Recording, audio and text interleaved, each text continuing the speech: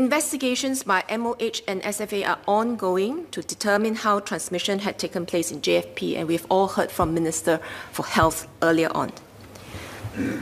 We are not waiting for that investigations to complete because, as Minister Ong has mentioned, it is important for us to act immediately to protect public health.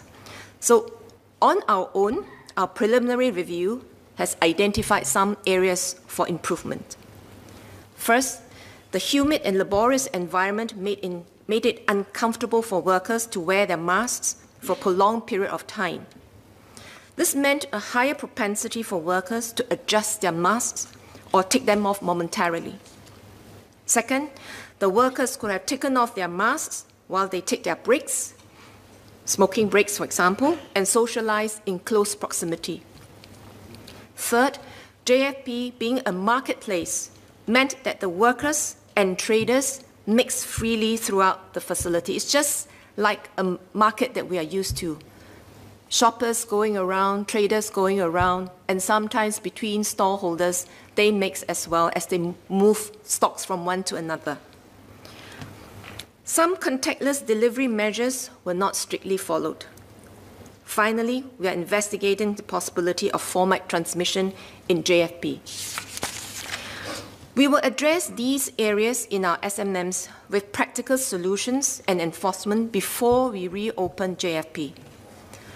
The first round of deep cleaning of JFP was done on 18 July, and we will be conducting another round before it's reopened. Common areas and crates will be regularly cleaned during its operation. SFA will work with companies to implement 7-day rostered routine testing, or RRT, for all workers at JFP. And all workers will be encouraged to get vaccinated. Contactless delivery protocols for truck drivers and boatmen will be stepped up.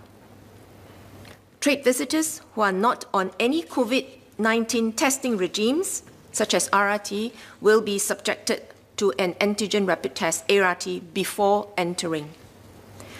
More frequent patrols will be carried out to ensure compliance with the SMMs.